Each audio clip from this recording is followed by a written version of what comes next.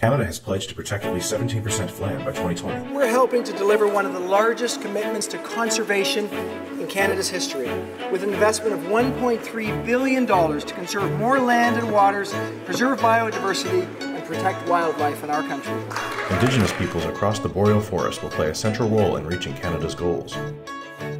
The boreal forest is one of the largest terrestrial ecosystems in the world.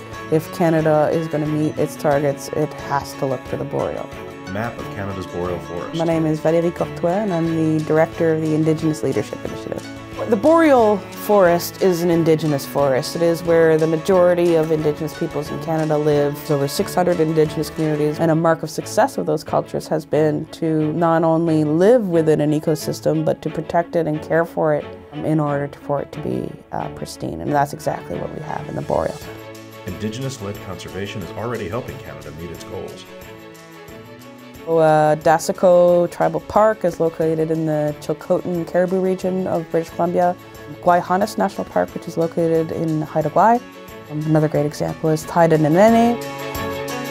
74% of Canadians support Indigenous protected and conserved areas being led by Indigenous peoples in Canada.